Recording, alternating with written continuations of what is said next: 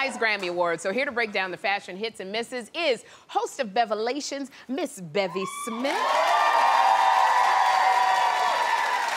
Style guru and author, Lloyd Boston, fabulous. And fashion stylist extraordinaire, Robert Verdi. All right, family, welcome to the show. Let's get started. We're gonna get started with Cardi B. Bevy, what did you think? Well, Cardi B went vintage. This is a 20-year-old Sherri Shepherd look. It's inspired by the birth of Venice, and I call this the birth of a superstar. Yes. She slayed it. That's it. Now, here's the thing about this. I love that Cardi feels bold enough to wear such a really striking fashion. Yes. Making such a striking fashion choice, but I also love the fact that she's paying homage to the great Mugler, darling. Ooh. So it means she's very serious about fashion. Shout out to Carlin Carter, her stylist, who does a great job with her. All right, what'd you think, Lloyd? I loved it, too, because she's not being measured by the general standards of the red carpet. She's making her own statement, and she's heading towards a residency in Vegas. So she's giving you a little Bette Midler. She's giving you a little Bob Mackie. Very smart. It's the whole drama of it all. I love it. What do you think, Robert? I mean, I was born to flex, diamonds on my neck. That's it. Why'd you pick that dress? You said, why'd you pick that dress? The dress is like, don't you love her commitment? No, I do. I mean, what I love about the Grammy specifically, and certainly she delivered, is that it's totally unexpected. It's the Wild West when it comes to fashion. That a lot of the award shows are very boring. The girls look like they're contestants in the Miss America pageant, kind of looking for score. And here, she really, you know, the entire industry turns out, and she turned out. I just have to say, my favorite look on the runway, Cardi B. All right, next up, we got Miss Kylie Jenner. Lloyd. Well, let's keep it 100. This outfit is wearing her. Ooh. This feels like fashion triage to me. It looks like she's in 2 arm slings. The pants are ill-fitting. And you gotta think about it. Some things that are designed for the runway don't really work on women who aren't ready for the runway. She's a young girl with a young body. She's not a tall fashion model. I would like to see more of her body. Yes, Bevy. She doesn't have a young body, per se. She has a new body. And what I would say about that is that it does look like she has on a straight jacket. Yes. And I think that she should, and to what Lloyd said, I think that she should leave high fashion couture kind of looks to her sister Kendall, who is the model in the family. Yeah. And that's what she should be doing. Okay, so Robert, what do you think? Mean, I like the fact that she doesn't have dishpan hands. I think it's great that now we know she has a job doing dishes. Yeah, but it does look like she's doing dishes in an insane asylum. It looks like a straight job. Do you think it just seems like she's got this body, it's so much, the pants don't fit, it's this bondage thing at the top. Yeah, it's a lot. She wanted to prove that she doesn't always have to show off the body, but honey, you did so much to get it, like, show it off. I think she's trying to both compete with and not be like Kendall. Yeah. Okay, Miss Bevy, I'm cracking up over here. Now we got Miss J-Lo. What did you think, Robert? Oh, okay. I think that Alexis Carrington got right on the phone and called her and was like, you gotta stop. Now, she's got the blinged out sombrero kind of Yeah, thing I mean, the whole thing, you know, the dress is Ralph and Russo. I love Jennifer Lopez. No matter, even when she makes a mistake or steps off, she always knocks it out of the park. I wouldn't want to sit behind her. No. But I do think she looks fabulous. I don't like, all right, so Lloyd. Well, let's try to salvage this because you can salvage a look. Let's lose the hat.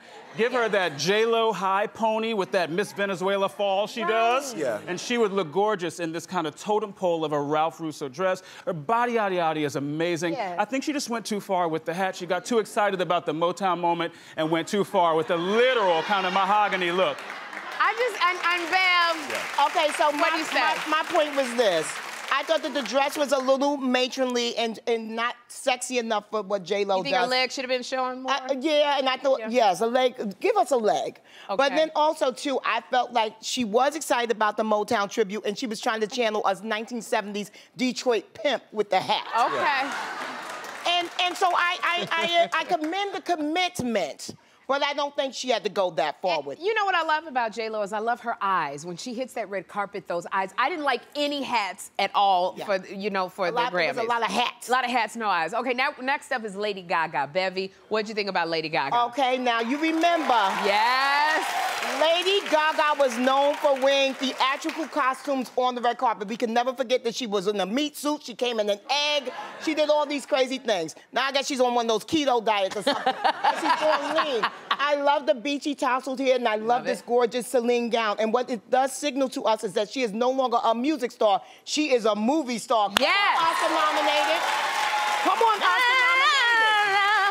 Yeah. Love it. Robert. She knocked it out of the park. I mean, I agree with Bevy. I think you hit all the points. That she came to us in this wild way, and now she's evolved into this absolute stunning movie star. And she really gets it right because the grooming is spot on. Yes. With that easy, that's a little too much. Like we don't need to see all that. Time out. Okay, Lloyd, is the grooming spot on? I like it. I like the roots. I think it's. I thought it looks fresh and modern, especially when you have on that tinfoil kind of dress. You need that kind of fresh, modern makeup like and the hair. flyaways. I feel like the dress. Well, I got flyaways. I feel like the dress was begging for a little bit more on the hair. This feels like I just woke up. What else could she have done with the hair? She could have done the hair. That's what I think. I mean, that dress, there were hundreds of hours of work put into that dress. Give me an hour on the hair. Okay, now I thought the hair was so edgy and fashion forward. I think it makes it. Wait, time out. Let's be real here. Would you step out with hair that looked like that? I would. I got some hair on a daggone head on my dresser in my dressing room. Black girls don't do that crazy hair. I would have probably. My hair's tousled now. Yes, tousled. You know, Lloyd, I liked it. And it's better than all that meat she was wearing when she was wearing prime rib all over the thing. All right, so we're going to go. We're going to go to Katy Perry. Lloyd, what do you think about Katy Perry? Well, let's talk about hair. She looks beautiful. Look at that face. The hair is easy, but it's still done. The haircut is sharp, that beauty, that face, the makeup is fresh. Now, the dress, let's talk about the fact that this is a museum quality dress. I love the fact that Belmont, but it's better for a runway or museum. I feel like the hip padding, giving you that Marie Antoinette look, was a bit much for the red carpet, but she is known for taking risks as well. She looked like a cake topper. Yeah, that was candy. That was cotton candy. Yeah. No, Coney Island Couture. That was cotton candy. Coney Island Couture. I love a frothy confection of a dress, but this gave me the sugar diabetes. Okay. That's what this gave me. I'm with you. You know.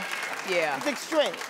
You didn't have Robert. What do you think about the dress? I mean, I think that what I love about Katy is she delivers high fashion. She does do things that are right off the runway. I don't think that this is the real way to wear it. I agree with Lloyd. It just looked kind of oompa loompa. I mean, I'm just like... This is more Met Gala. Had she done this for the Met Gala, it would have made a lot more sense. More artful. It's so funny who takes risks in the fails versus the wins, like Cardi B. Janelle Monáe is our next one. Robert, what did you think about Janelle Monáe? I mean, you know... Okay. Be honest. She was channeling like a modern Dominique Devereaux. I think that it was... You know, what goes wrong with her is that she's so damn beautiful. Yes. You can't hate anything she wears. You'd like... Yes, you can, because I hate it. I mean, it's Gaultier. I believe this is Gaultier, right? It's Gaultier. I mean, I think it could have worked without the hat. It's too costumey, but she kind of does that and delivers that all the time. If she falls, she gonna cut her head off. But about the headpiece, that's not actually a hat. It's a headpiece. It's a halo, and then it has all these little gold safety pins all over it, which I enjoy because I'm always on the verge of a malfunction with the wardrobe, and if I could have borrowed one of those. But I also love the aerodynamic shoulders of this. Did you? And then the lovely soft pleating of the dress. I thought it was a very important fashion moment, and she always delivers in that way. Lloyd hated that. And she's no way basic. Lloyd, I don't... Well, let's be honest. What are we hearing? This is a work of art, but these types of dresses do work better in magazine editorials. Yes. They do work better on photo shoots. Oftentimes on the red carpet, they're misunderstood. She's drop dead gorgeous. And they're hard to control. But these angles are working against her. And I don't like her shoes either. And it feels like that's an album cover on her head at the Grammys. It's too much. I don't like that. No, you're right. And I love everything Janelle Monáe has. Yeah. But I'm just... Now, love her. Gorgeous. Well, let's see what we can do with Dolly Parton. Robert, what do you think about Dolly Parton? Well, I mean, she's an icon. Working 9 to 5. What a way to make a living. I love Dolly. I think she's an icon. And we don't look to her for fashion. She's just got this iconic look that we know she's going to deliver. She's got this country western couture thing that she always does. And it's amazing at 73 that she can deliver that body. Yes. Oh, it's 73, absolutely. Yes.